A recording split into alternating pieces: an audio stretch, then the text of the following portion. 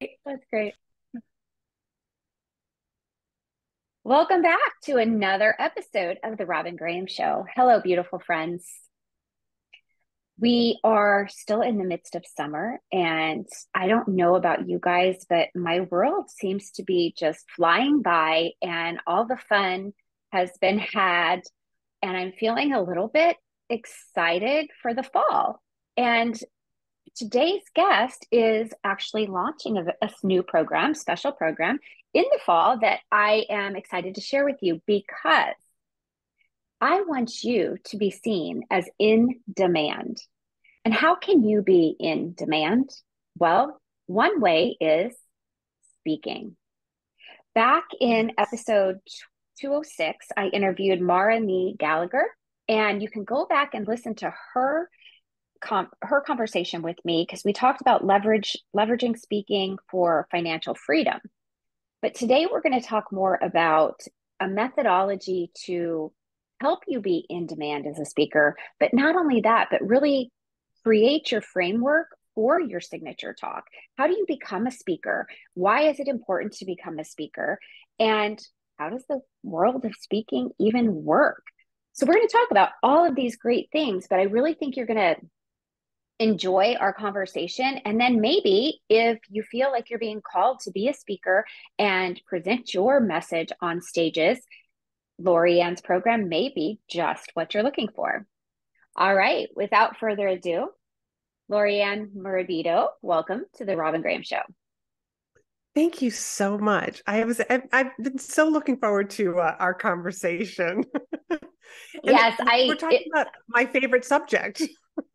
right, exactly. I know. And I had the great pleasure of interviewing with you on your show and talking about how speaking has helped me in my business. And so I'm excited to dive into this topic today because, as I shared with you when I interviewed on your show, and I've shared with the listeners before, public speaking used to be a major crutch for me. I couldn't do it. I had such paralyzing anxiety over speaking. And what I've learned is that when you're passionate about something, you can talk about it with ease and grace. And it's really tapping into what is your purpose? What are you an expert at? And then showcasing your authority. And when you are that authority, people see you as that, and they're not in the audience questioning, ah, who does she think she is to be up there talking? They actually appreciate you and are excited to hear your message.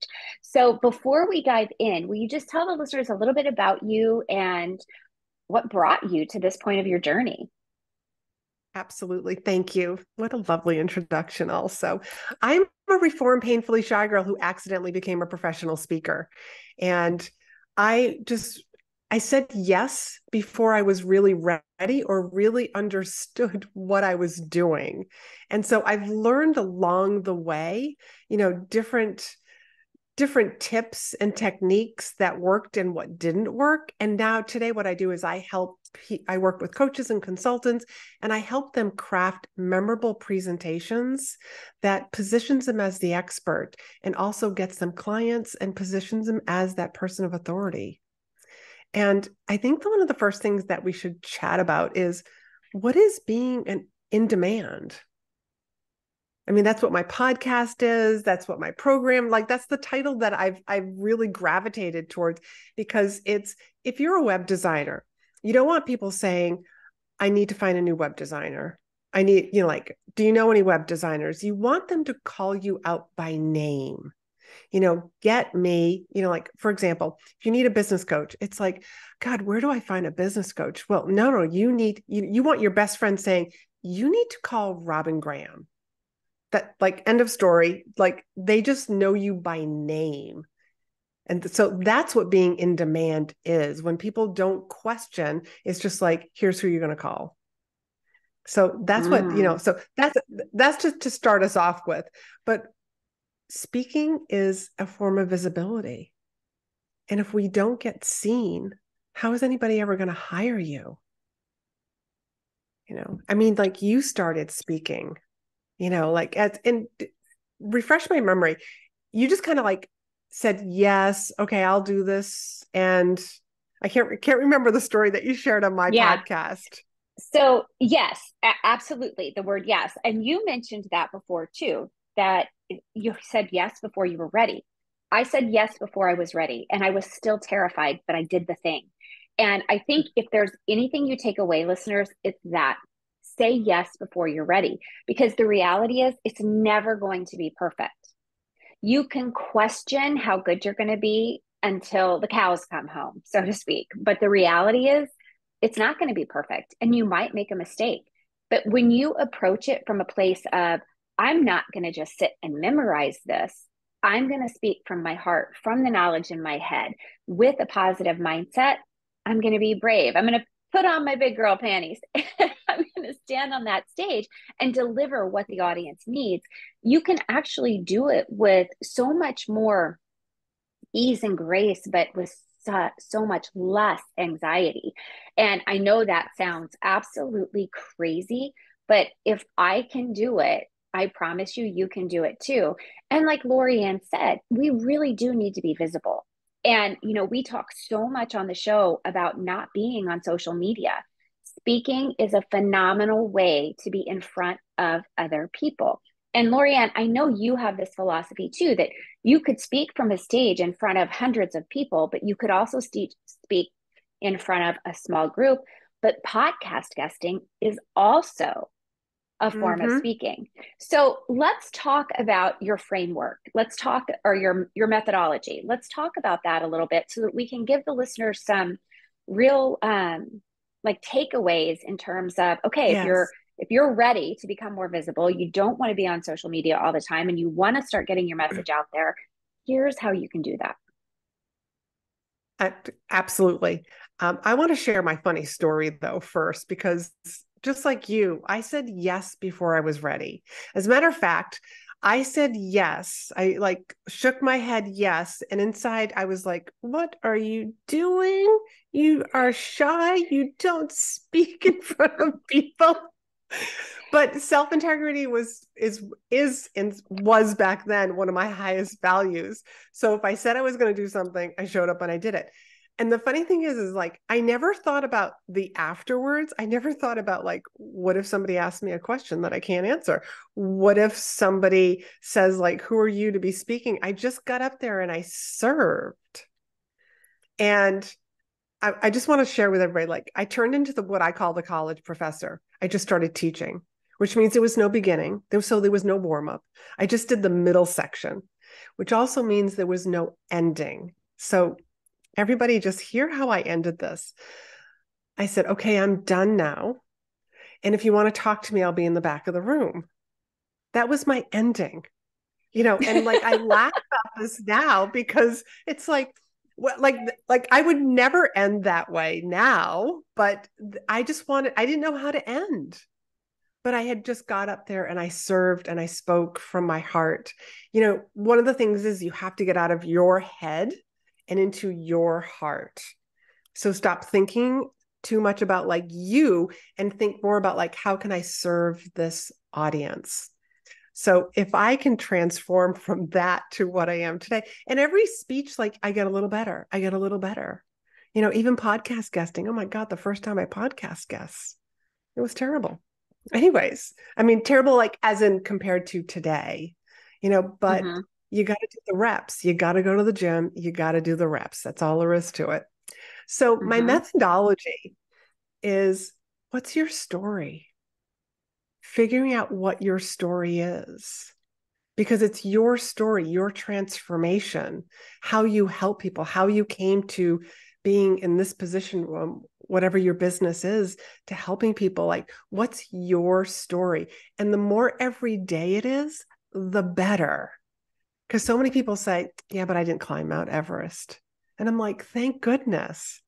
Because if you climbed Mount Everest, yes, that's a major feat, but not a whole lot of people can relate to that. Not a whole lot of people can take a year off and, fly across the world and even just the expense of doing something like that, that's Mm-hmm. unrelatable.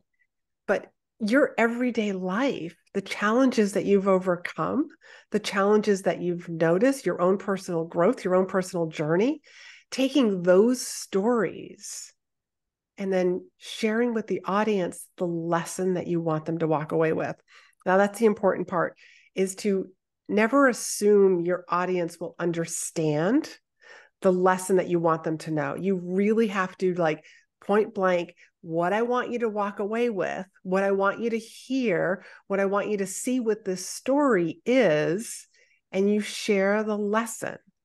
Now, the great thing about that is that you can have a signature story that you use over and over and over again. And depending on what group and audience that you're speaking in front of, you can change the lesson so that it matches the speech, it matches the audience, they understand. And so what's the beauty of telling the same story over and over and over again? You get Confidence. really good. Yes, confidence, and you get really good at telling that story. Yeah. And you get known for that story. Yeah, I mean, I'm sure that you have some signatures, some stories that you tell over and over again. But it's Mm-hmm. funny how I get asked a lot, yeah, but can I use the same story? I can't use the same story. I'm speaking to the same audience, or I just spoke last week. And I always ask people, like, what's your favorite movie? So Robyn, what's your favorite movie? Pride and Prejudice. It's one of my favorite books, and then I love the movie too. And how many times have you read the book or watched the movie? Numerous. There you go. Okay. And you know what the ending is. Yeah, every time. But Yeah. yeah, but it's also that predictability. I mean, I've walked into places where people have said, "Are you telling that jackknife story?" It's like, "Yeah, have you heard it before?" It's like, "Yeah, actually I am." Different lesson, but that's okay. So part of my methodology is like, what's your story? Because nobody can tell your story like you can tell your story.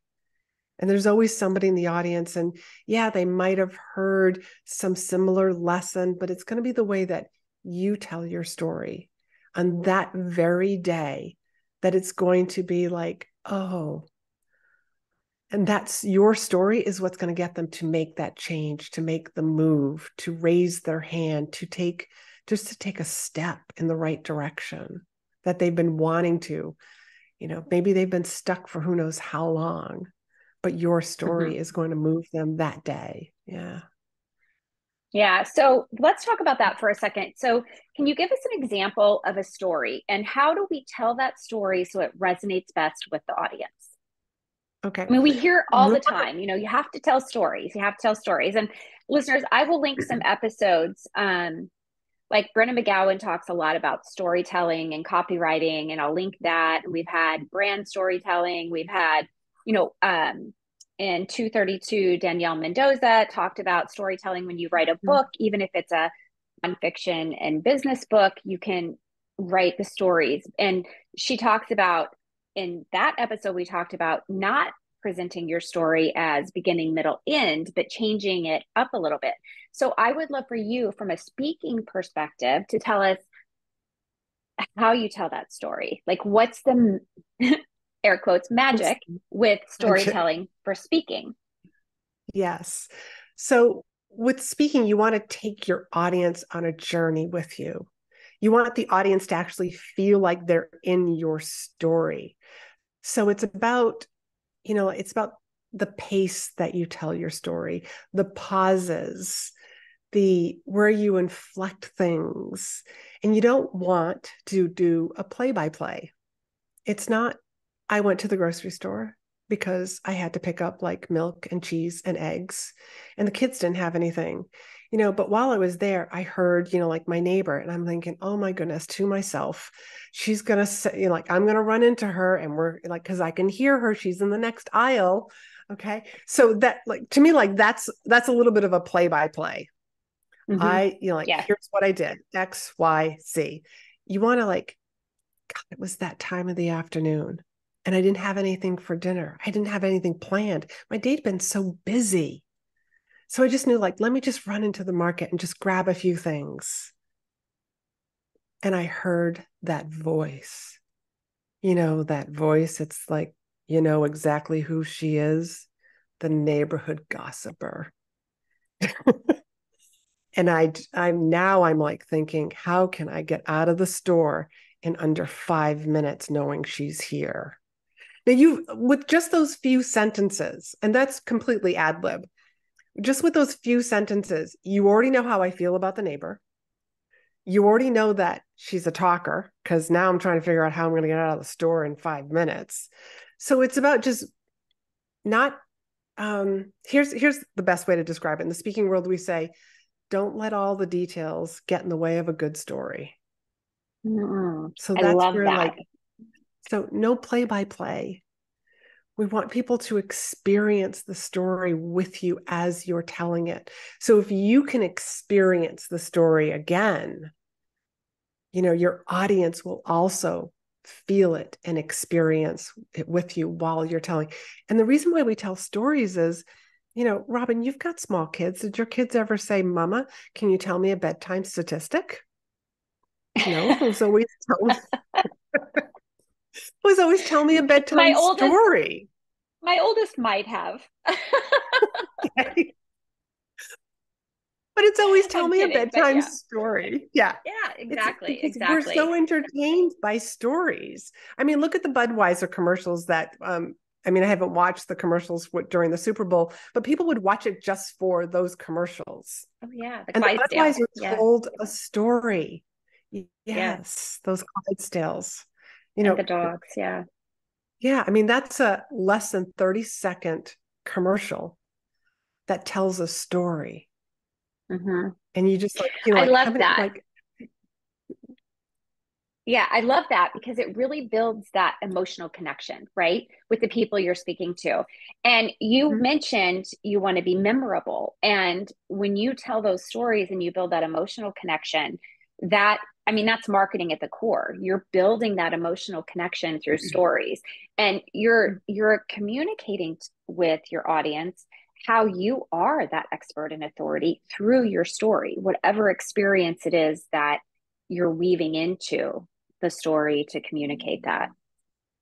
yes. So I always start with story, telling your story and crafting, like whatever your signature story is going to be, and the whole point of speaking, and by the way, there's like over 7,500 speaking events every single day. And that's just meetings and conferences that are looking for Wow. speakers every single day. Now, we'll just divide that by 50. There's 50 states.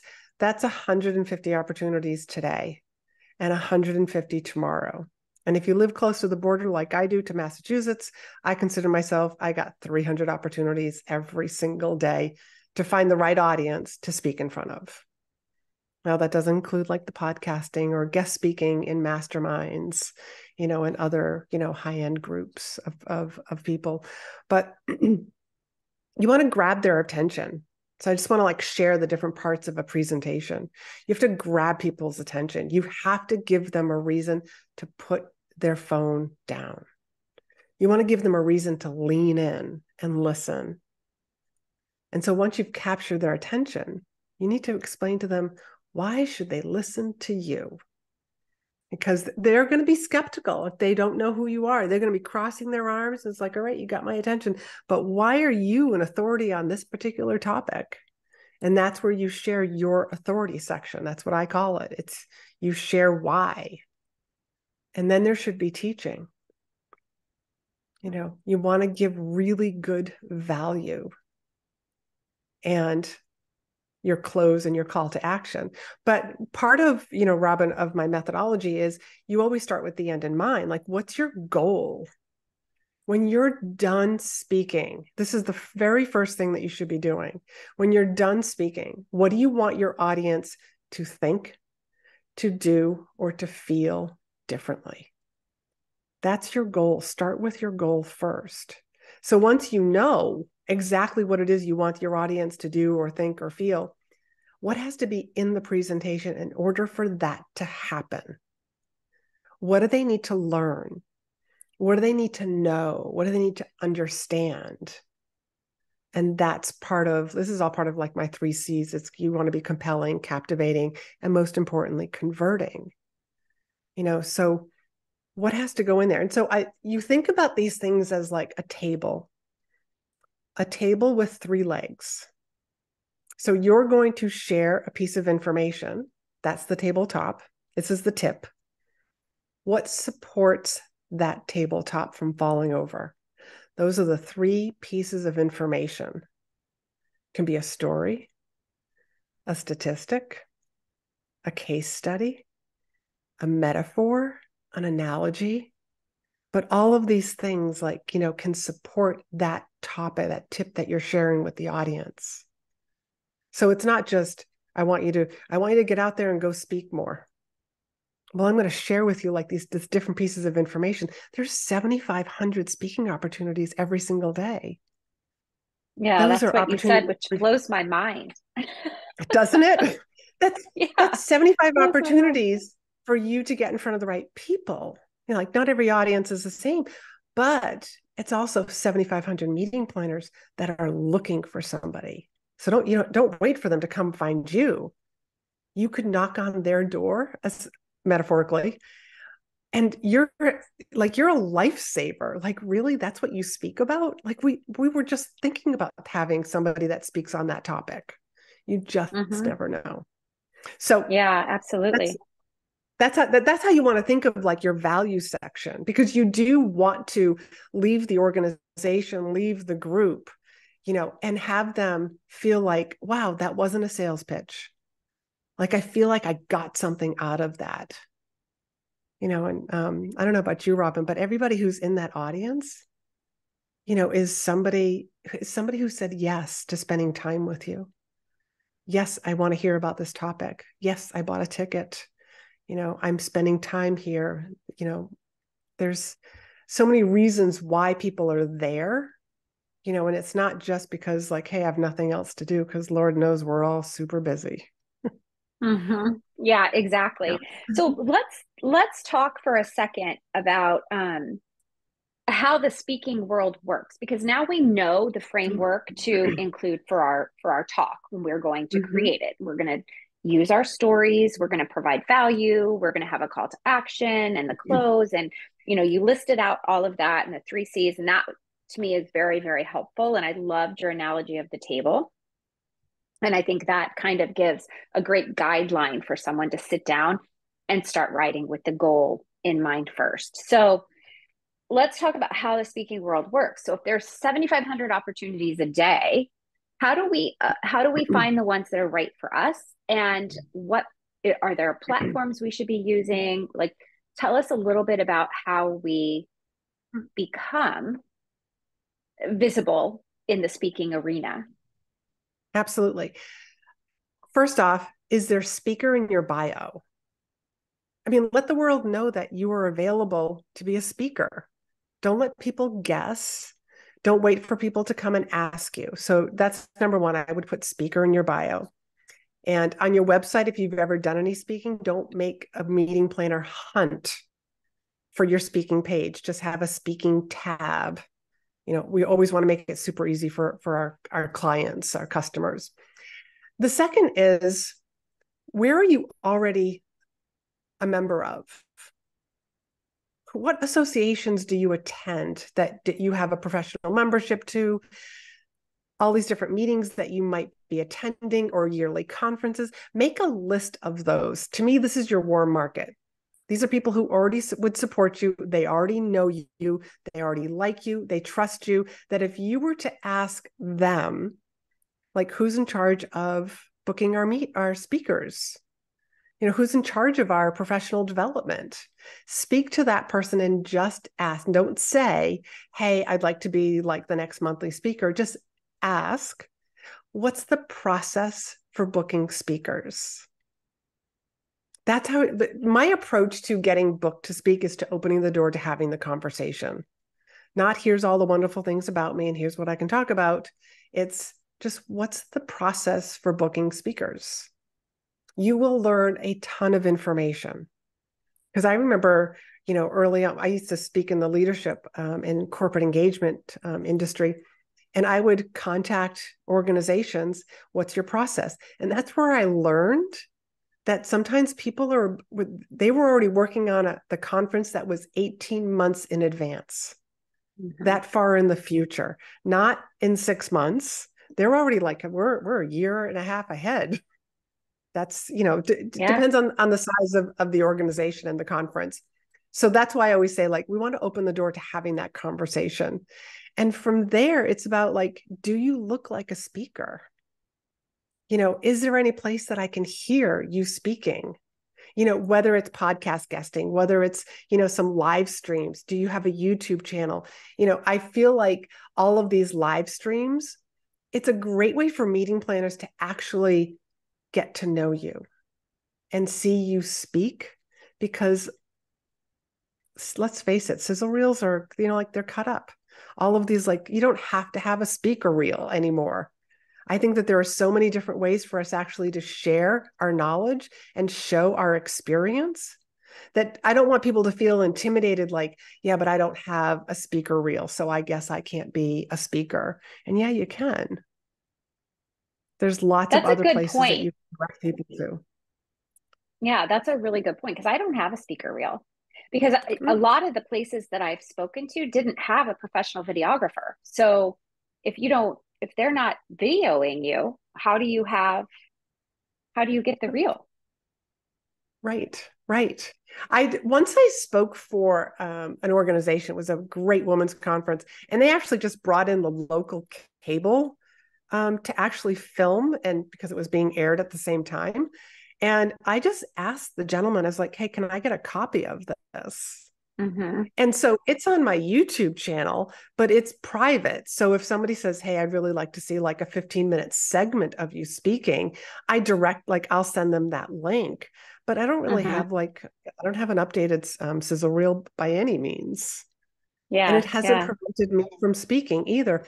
So I just share that because I don't want that holding people back, because there's so much opportunity that's out there for you to get in front of your ideal clients. yeah, yeah. Mhm. All So right, I would Laurie Ann, also, go ahead. yes, Go ahead.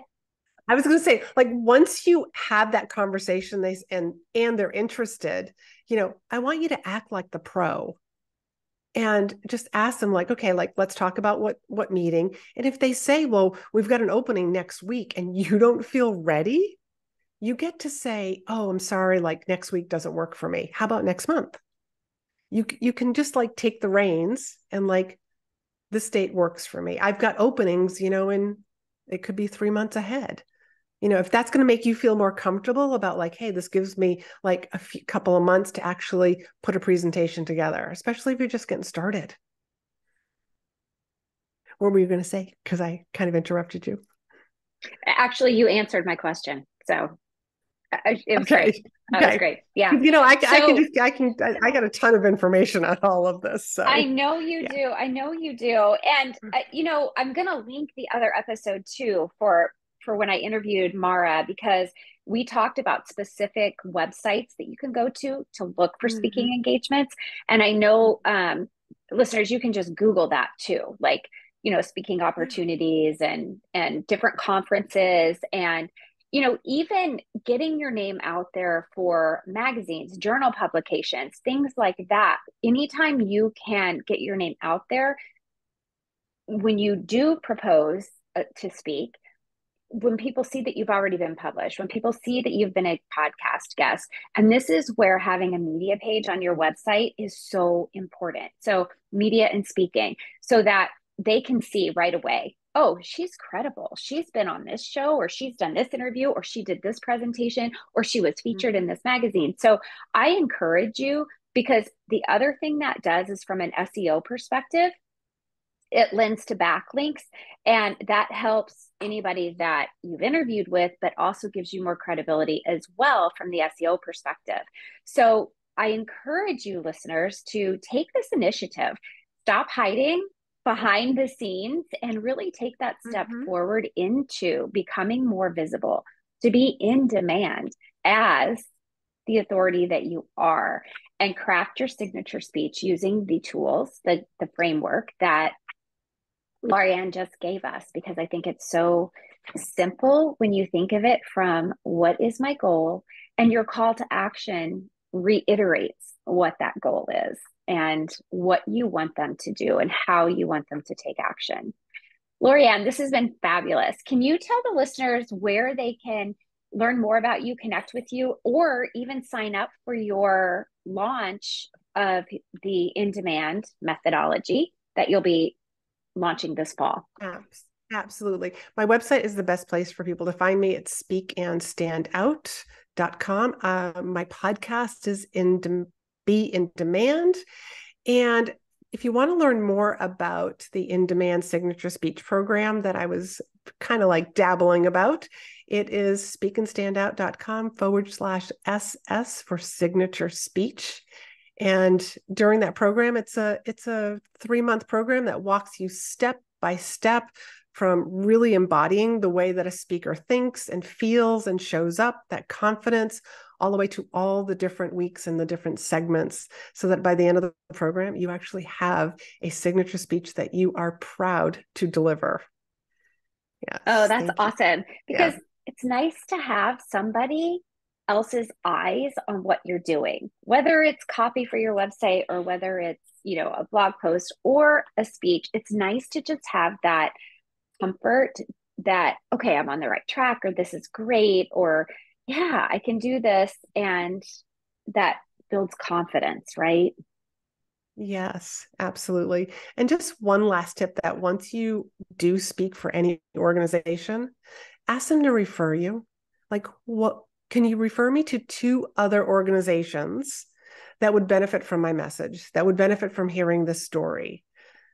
Just ask, because 1 turns into 2 and 2 turns into 4. I mean, this speaking thing easily snowballs. So Oh, I thank you love so much. that.